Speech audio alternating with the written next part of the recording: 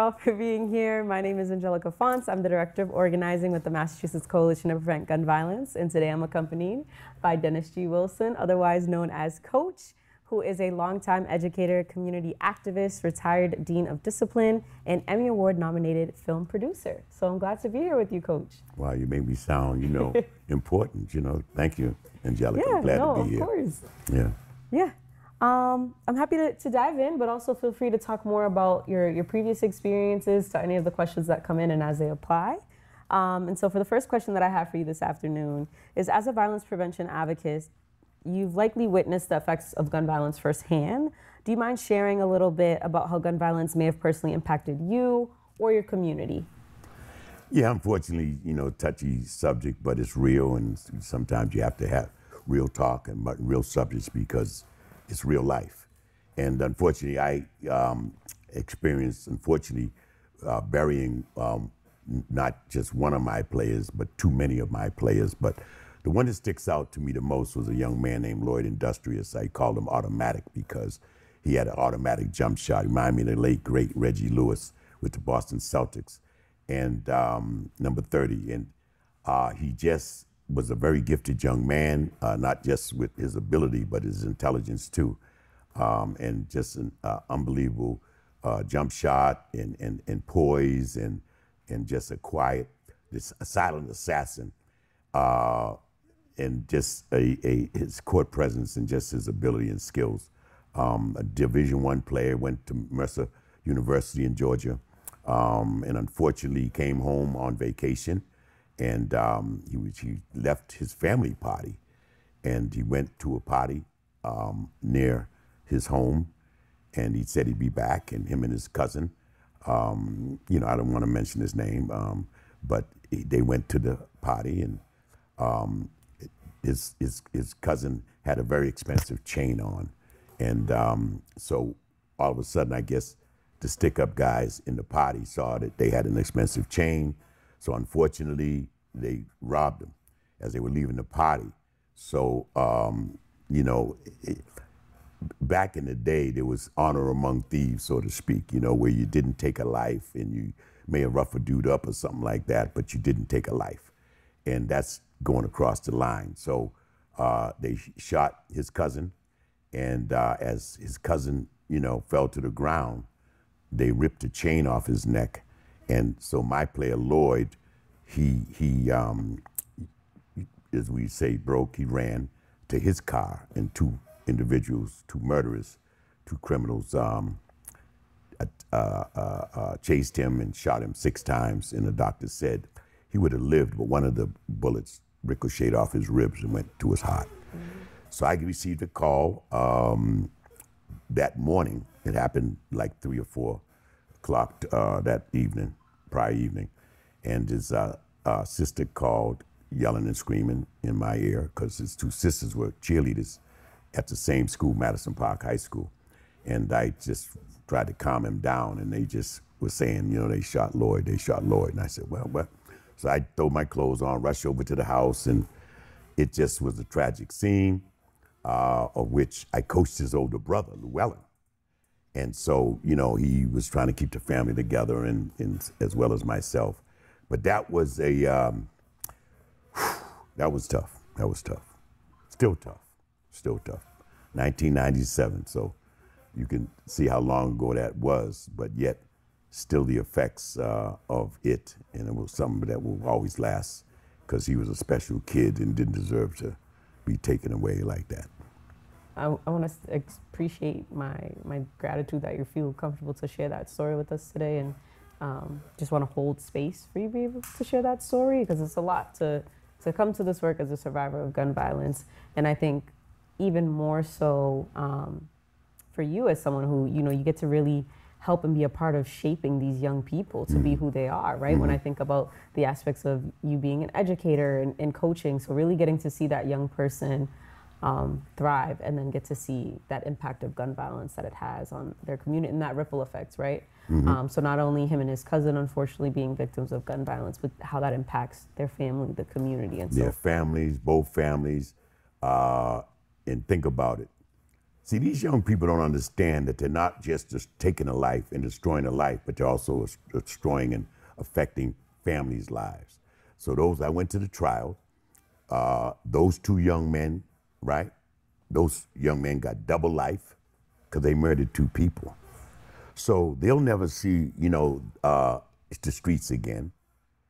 So not only did you take and destroy two other families, but they also destroyed their own family, because here's a mother who had nothing to do with it, a father who had nothing to do with it, a brother or sister who had nothing to do with it, but now they lost, right? Yeah. Their brother, and they lost the perpetrators and murderers, the mother and father and brothers and sisters, if they had any, lost their son or daughter. I mean, their son, right, who will be incarcerated for life. So, but these young men out there doing crime, they don't think about that. They just think about themselves. I mean, I lost Simba Sharif, mysteriously was thrown off the Mass Ave Bridge, which there's some suspicion, okay, as to how he ended up in the water, because he can't swim. You see, so there's some concern as to how that happened. Earl Tate stabbed over drug beef, Michigan Avenue in Dorchester. I mean, what's sad is I've been to too many funerals and wakes and not enough graduations and weddings. So hopefully that will change. Yeah, no, thank you for sharing that. And I think that brings up a good point that I tend to remind folks, especially when I think about when I'm out and about in community with my work with the coalition, right? Mm-hmm. And we talk about that ripple effect of trauma, is that, and I actually heard this from our partners at the Louis D. Brown Peace Institute, is that for every one person directly impacted, there's a minimum of 12 folks who are mm-hmm. also impacted by that, whether if they're a witness to that incident of gun violence, are they the family members of that person, community members, right? We can also think educators, coaches of that person who's impacted. No doubt. And you're hitting on that so well. Extended family. Yeah. Right? Grandmother, grandfather, aunts, uncles, cousins. Mm-hmm. I mean, come on. Right, yeah, and it goes to show that it's such a prevalent issue even here in the Commonwealth. And so people can get into the data pieces around, right? We have some of the lowest numbers across the nation.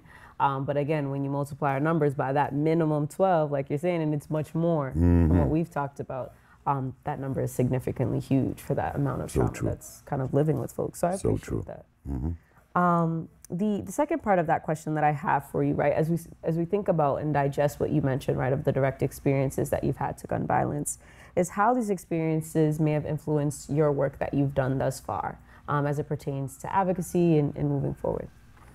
You know, Angelica, I've always loved working with young people, boys and girls. It's funny, I think my mom was a carer of people.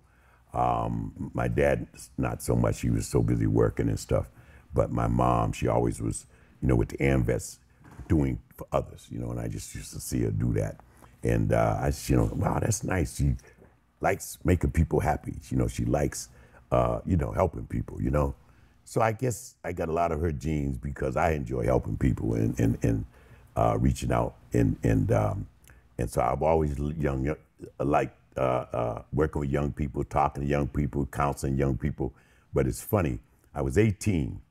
And, of course, sports was my love. I was going to go NFL or NBA, what I'm saying? I didn't like baseball. It was boring, too boring. Track, I love track, but no money, So I said, I got to go something that's going to, one, I love exciting and make money. So I'm going pro.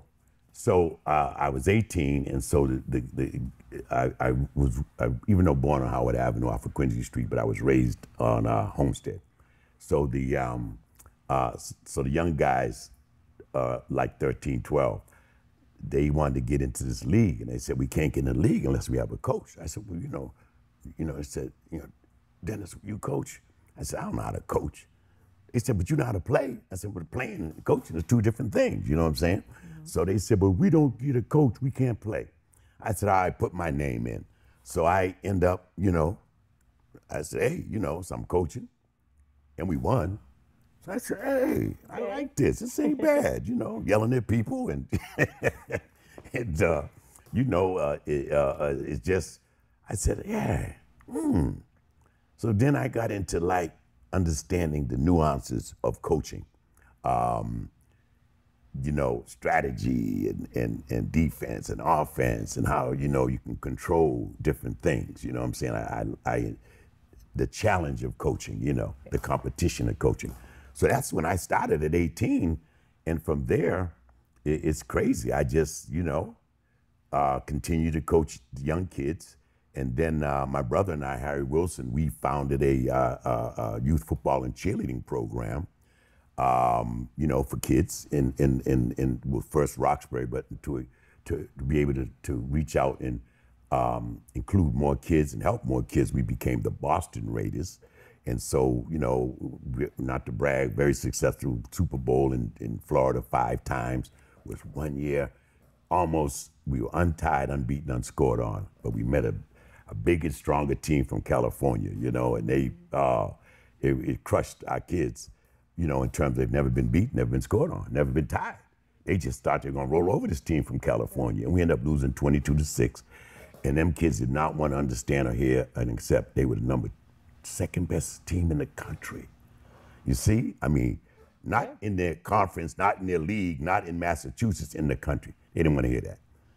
And I understand, you know, we've been #1 up until this team, but bang. So, you know, coaching, where can we work young people? Because a coach, just as a teacher, is like a surrogate father if you do it the right way. You know what I'm saying? If you really sincerely care about young people and want to impact young people's lives, you know, with that book or with that chalk or with, you know, that marker or with that whiteboard or with that whistle, okay? It's immeasurable.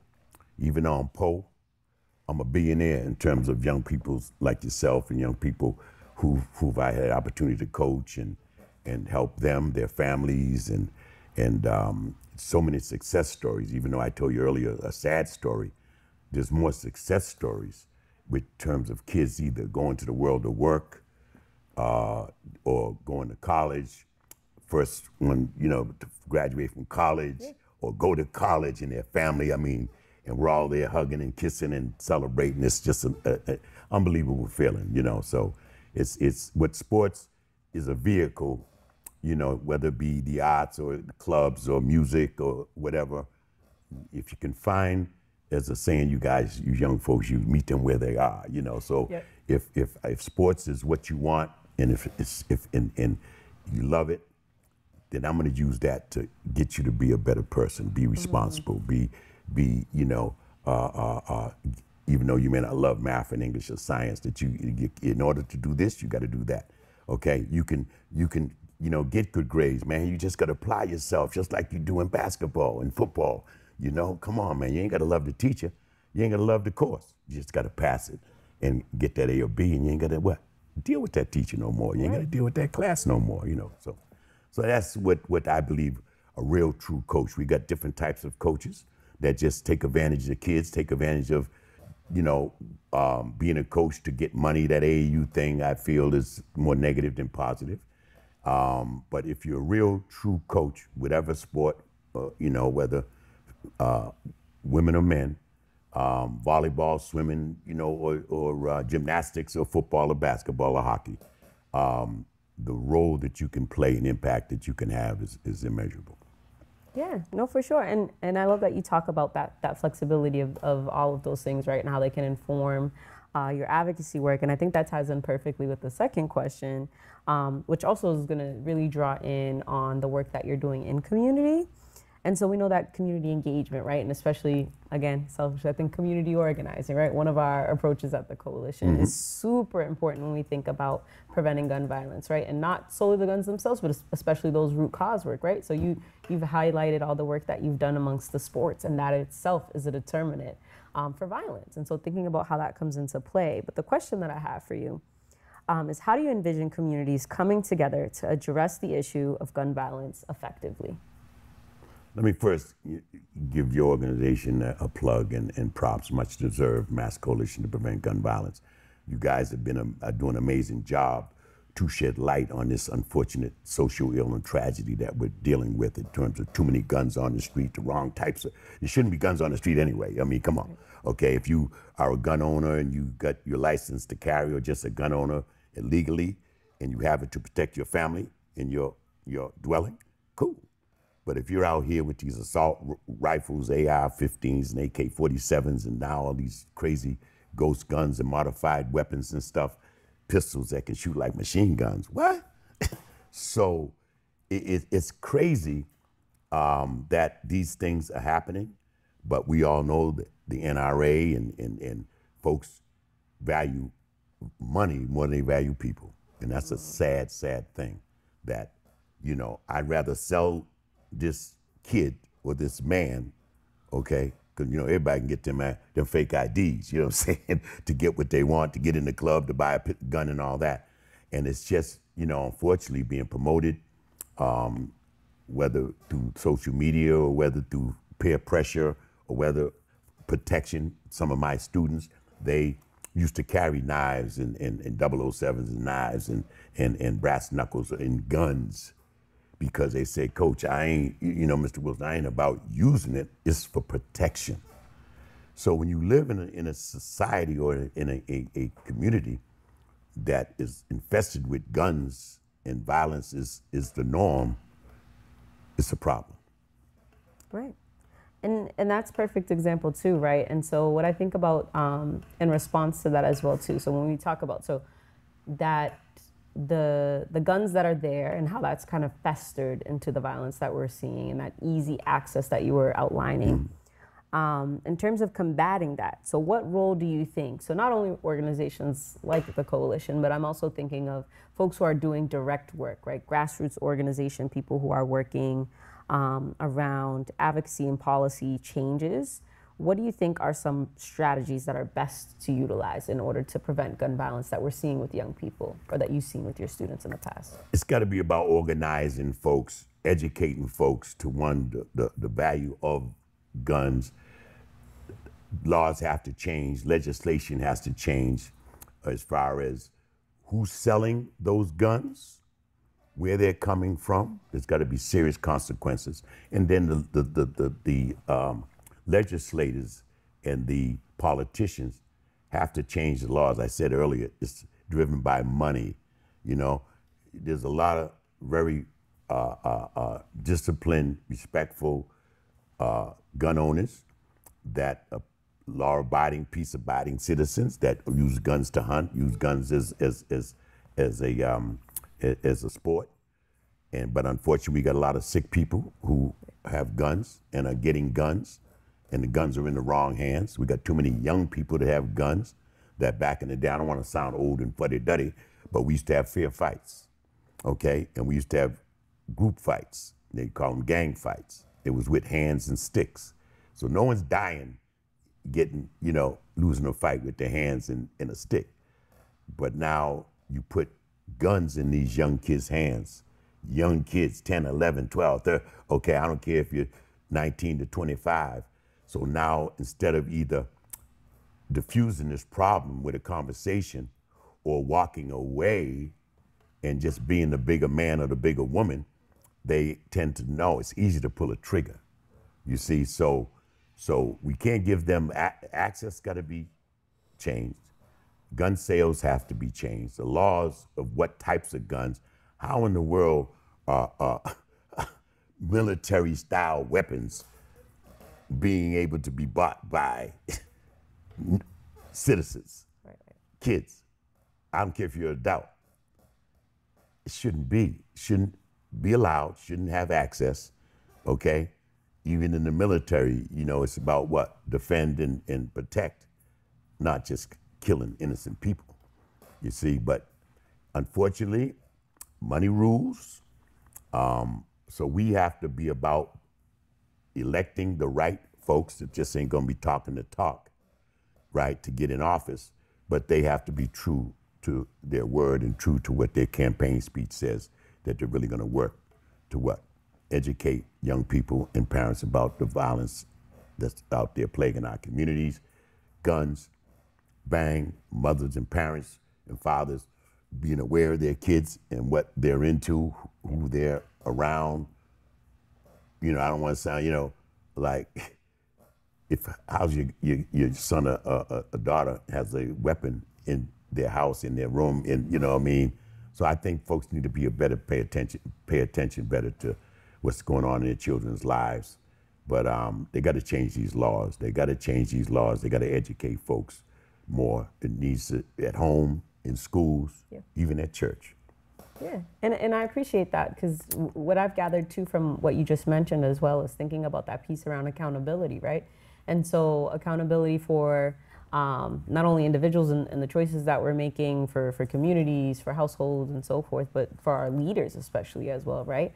And thinking about the ownership that they have over the way that things are kind of playing out when we think about in Black and brown communities and what gun violence looks like. And why, not to cut you off. Yeah, go ahead. But, I mean, guns are everywhere. They're in the suburbs, right? They're in rural America, suburban America, and also urban America.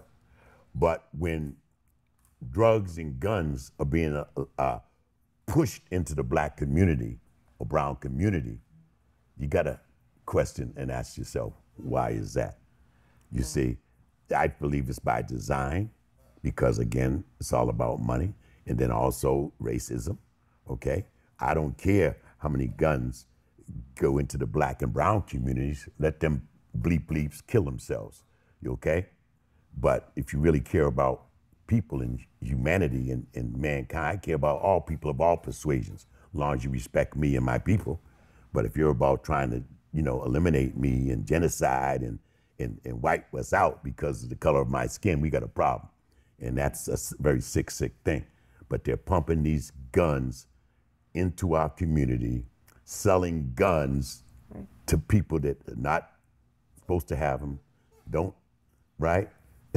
don't check their records, see if they have a record, see what their mental health issue. It ain't about all that. You got $200, $300, $500, okay? Bang, sale, boom, boom, But it's systematic, and it's just something that can be changed. It can be decreased and dealt with. But I don't believe, folks are really trying. Right, and I think that was great too. As soon as you started talking about the systems, that's where I was headed as well too. And thinking about how pervasive gun violence is when we think about our institutions, right? And so the next question that I had for you, and from your perspective, it's centering on root causes. What do you think are underlying root causes of gun violence? And you can answer this in general, or feel free to also answer it specifically through the lens of the Boston area as well. There's no one answer. There's many answers and many reasons, as far as, there's young men and young ladies that need to be educated to causes as well as the effects and the devastation of guns and what it can do. We talked about it earlier, how it not only destroys that young man and young lady's life, but their family and also the individual who they harmed and maybe life they took. So that family's all messed up, Right. Run that question by me one more time. Yeah, no worries. So also thinking about, so how do factors such as poverty, lack of access to resources, socioeconomic, yeah. So again, there are socioeconomic influences, okay, as well as we talked about social media and how it's promoting and perpetuating violence. Violence is too much violence in the world. There's too much violence in our community. And if that's all that's kind of forced on you and you're exposed to, and then what happens? You result to it. There's many young men and young ladies that need some mental health services. There's many folks that I keep saying need to be educated. As you're more educated, you're going to make educated decisions. Right. As you are more versed with the consequences of using a gun or a knife, you will be, more apt to not use it knowing the consequences. So education, parenting is crucial, okay, in terms of educating your kids at a young age to let them know about, how to de-escalate situations, how to walk away from a situation, how to not overreact to a situation with violence. I mean, it may sound corny, how to mediate. And I believe, the old saying that, walk away today to live to see another day. Kids feel the peer pressure of, I can't let that dude or, that girl punk me and, they call me this, they call me that. Well, you know, I'd rather walk away and be what you call, let you call me what you call me, even though I'm not that, to be able to what? Stay out of jail or not die, stay out of the cemetery or penitentiary. So, yeah, it's a conglomerate of things: education, parenting, exposure, just social media. It can be a good thing and a bad thing, but it's really influencing our young people to do, not use good judgment and to do wild things and to act wild. The latest thing where, you know, now they're punching out females. Yes, yeah, should we educate young people, educate old people educate? Yeah, there's this TikTok, you know, challenge thing. Now they were up, there was one time thing where they were just knocking out anybody. Now there's knocking out young ladies. That's unheard of. Like, how could you, you know, get and feel good about sucker punching or sneaking and punching a woman? Anybody but a woman. Right. I mean, you know. So there you go. And the mental health services is definitely get these young men and young people some help. Right. Because there are so many young people with receiving the services and opportunity, bang, jobs, skill training programs. I say that when we speak, when we do our screenings, you know, with the National Emmy-nominated movie, This Ain't Normal, yep. That, you know, it's about provide resources and services and jobs and mentoring and positive role models so these young men and young ladies can see, well, wow, you know, Hector, you know, Tyrone, Maria, Jasmine, she came from the same hood as me, but look where she's at. Bang, the hood you came from, look at you. You made it and you now are blowing up. And so, you know, I just think if we can show our young people more positive things, it doesn't matter where you start, it matters where you end up.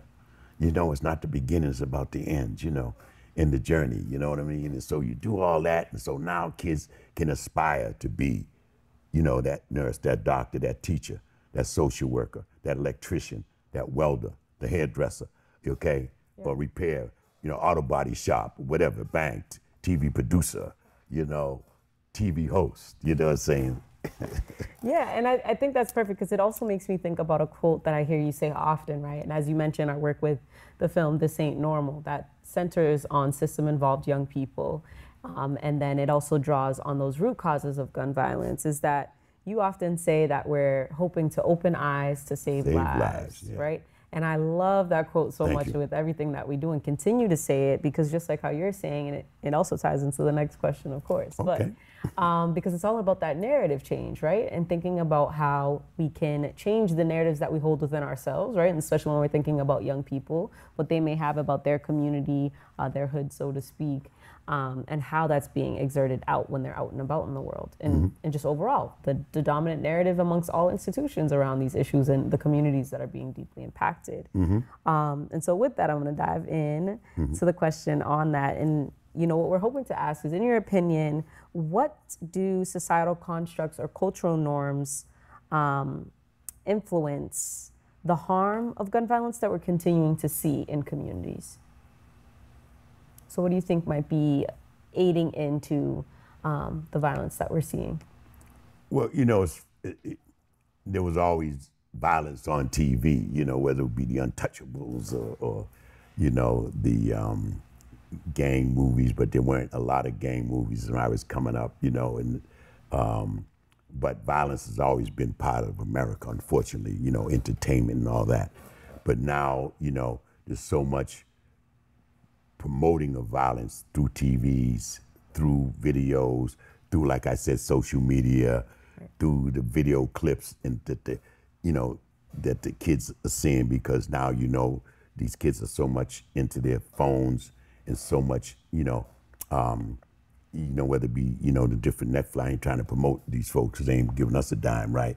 But, you know, between Netflix and all these different things, and it seems like societies now, let's make it the dirtier, the nastier, the more violent, the more chaotic we can make it, because it's about what? Ratings. You know, it's about ratings, it's about making money.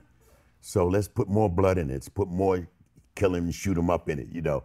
Let's make it more, let's sensationalize it even more, you know. You know, it's about opening eyes, like I said, and thank you for the compliment, opening eyes and saving lives, you know, and that's what it's gonna be about, you know. So TV and media has has unfortunately been a contributor to that, but I mean, they're not doing away. It's just got to be more positive programming, you know, put more positive programming on these TVs. Think about it. And the music, you know, the music we listen to. I mean, I grew up on Chuck D, NWA, and Public Enemy and all that stuff, you know, Tupac and Biggie and all that stuff. But again, I always tell my son and my players and my students, just because you hear bad things and see bad things don't mean you say it and do it. Right. You see? So if we put more positivity on TV and more positivity in the music, you see, I was watching a thing with Chuck D, and he was talking about how they took them off, right? NWA and all them, and then Chuck D and them, Public Enemy, they took them off and wouldn't sign them and allow them to what? Re-sign them with the different records industry, companies, because they wanted to change the narrative. Instead of you all educating and waking up your people, right, to stop doing crime, to love one another, love thy brother, love thy sister, you know, educate your mind, boo, boo, boo, boo, boo, you know what I'm saying? Respect your hood, respect your neighbor, you know, and all that good stuff, respect your neighbor. See, all that's positive. That's what should be promoted, you see, by America, by the music industry, by the TV industry, okay? Rather than we gotta do more, right? More violence, more guns, more blood, more drugs, more, you know, you gotta promote it's okay to do drugs. It's okay, everybody should have a gun. It's okay to shoot somebody. It's okay to go to jail. Oh, really? Really? It's okay to give up your life and be behind bars and be incarcerated where they control your life when you get up, when you go to sleep, what you eat, what you watch. I mean, come on. Yeah, and I think what I love that you highlighted in the term that I'm going to use when you talked about positive programming. And I actually would love for this question that you could talk and draw a little bit more about your work with This Ain't Normal. And it's, so how can we challenge harmful narratives and promote alternative approaches to both, you know, conflict resolution? So again, we can think about in the scope of gun violence prevention specifically, and promote community safety or promote that overall well-being of our young people. It's got to be in every means of communication. We have visual learners, right? We have audio learners. You learn by doing, listening, and seeing. So we can put, like I said earlier, more positive things in these young people's, because you got to start young. You know what I mean? I mean, that's not to say you still don't show positive things to older people, you know, because older people are pretty much set in their ways, but they still can learn and change their ways. But when you start young and you're planting values, morals, ethics, religion, education, respect for one another, even though we're different color or different ethnicity or different religion, it's still about respect. Respect, and that's what's lacking. You ain't gotta love me and respect me. No, you ain't gotta love me, but respect me. Right. You ain't gotta do something for me, but respect me. Give me a chance, you see? Give me an opportunity.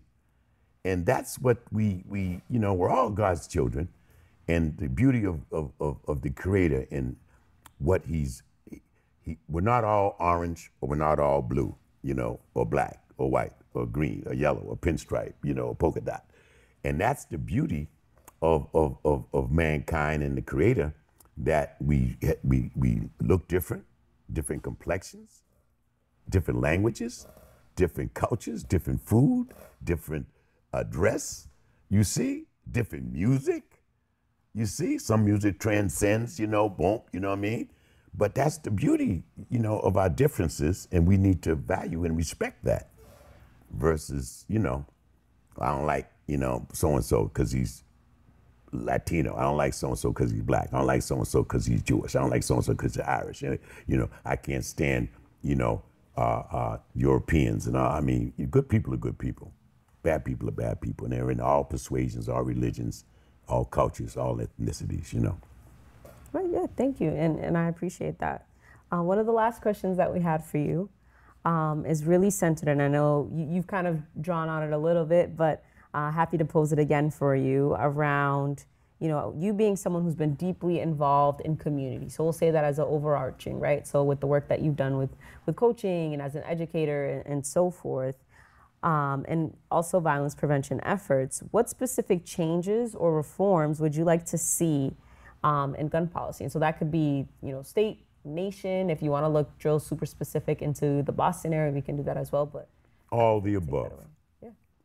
There are laws that should be uniform, systemic, nationwide.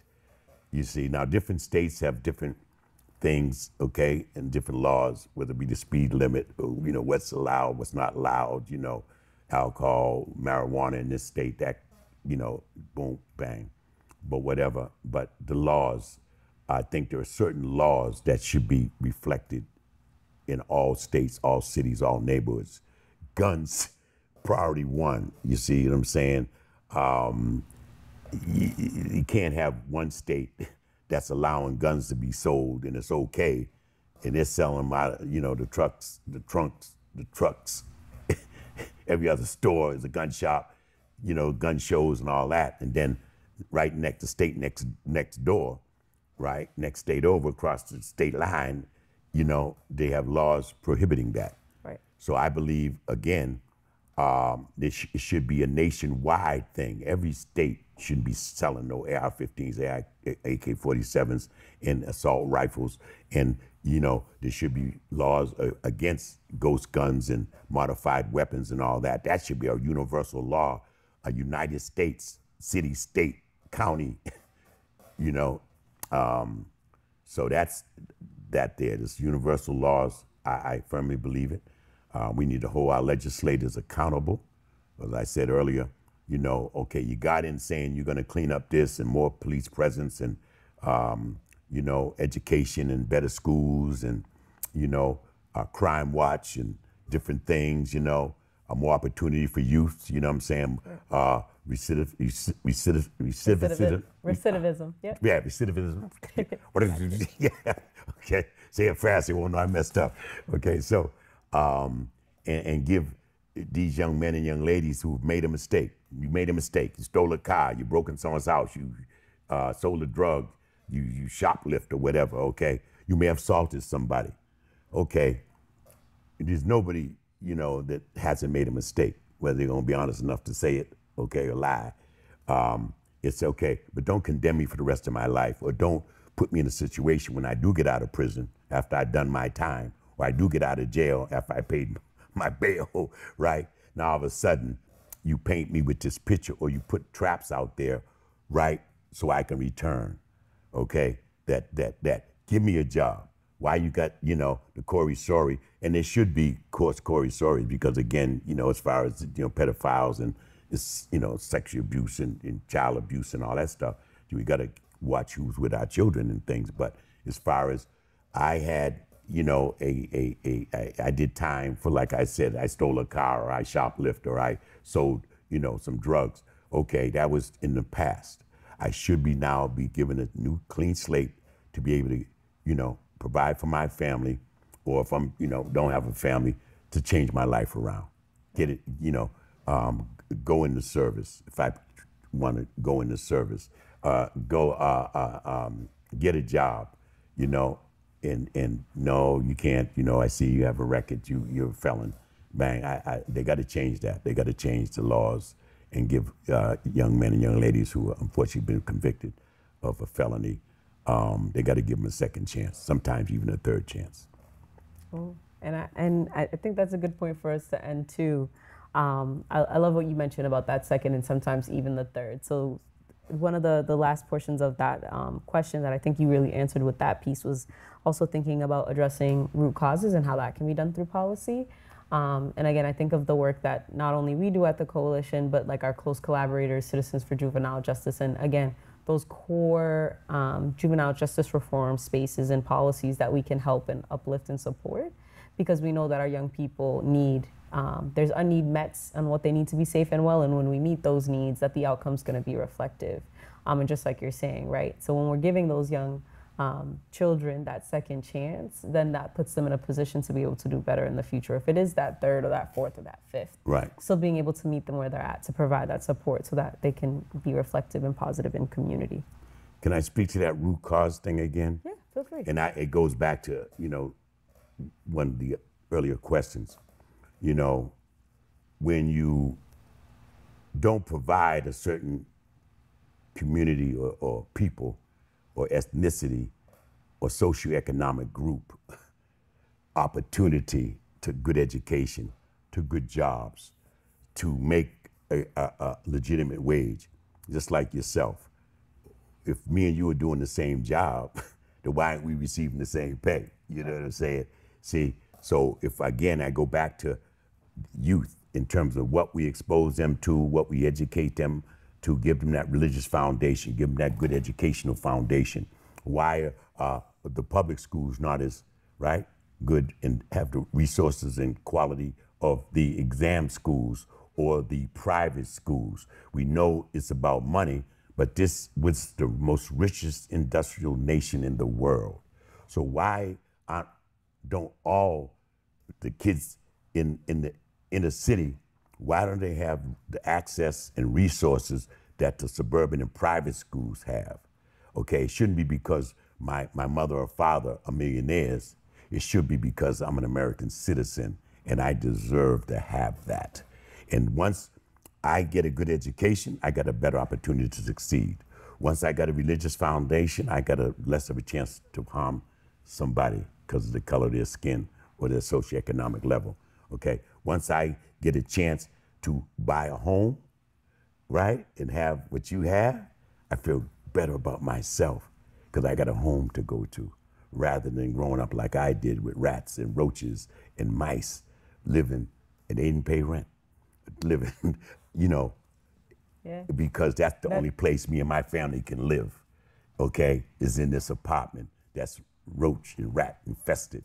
See, so when you, the core problems of how you were raised, it's you got to be a strong individual to grow up in the hood and all those traps that they have set up out there for you, right? Crime, violence, drugs, alcohol, you know, not going to school because your boys, you know, cut the hook in school and all that, you know, doing what that crazy record said or doing what that crazy thing on social media, YouTube or TikTok said.